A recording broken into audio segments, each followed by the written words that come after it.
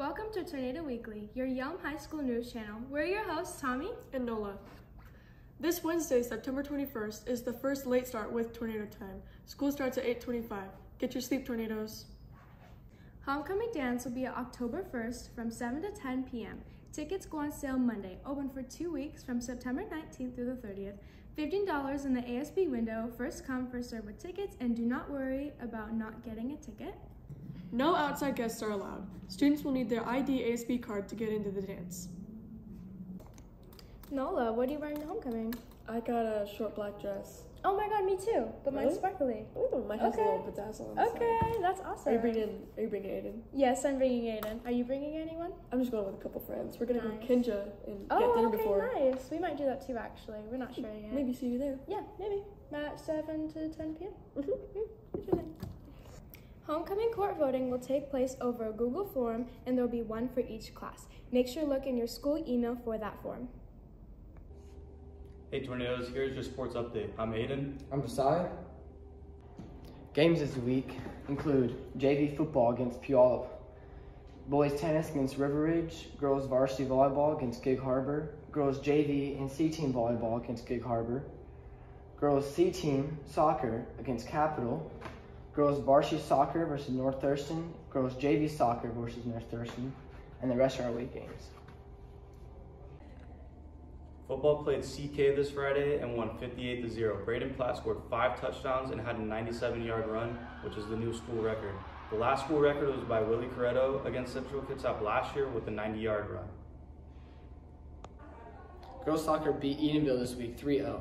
The ladies were tied with Peninsula at halftime and could not pull out the victory. Great job, ladies. Cross country competed in Gig Harbor on Wednesday. They got second place, while Zach Walsh placed 4th out of 58 competitors. JV also placed 10th out of 70 competitors. Zach Walsh for being named the best athlete of the week. He got 16 minutes in a 5K and placed 6th out of 1,000 competitors. He got the second fastest time in school history. Girls volleyball had their first home match this week, and they showed out. They beat Federal Way 3-1, and the student section was rowdy and awesome. Man, I really wish I had some help on this math. Need some help? Yeah. Well, it's a math tutoring that will be on Tuesdays in Mr. Daniels' room, and on Thursdays in Mr. Hume's room, from 2 to 3. Students can bring their math homework, tests that need correcting, questions about a concept covered in class. Just be ready to do some work. Hey Tommy.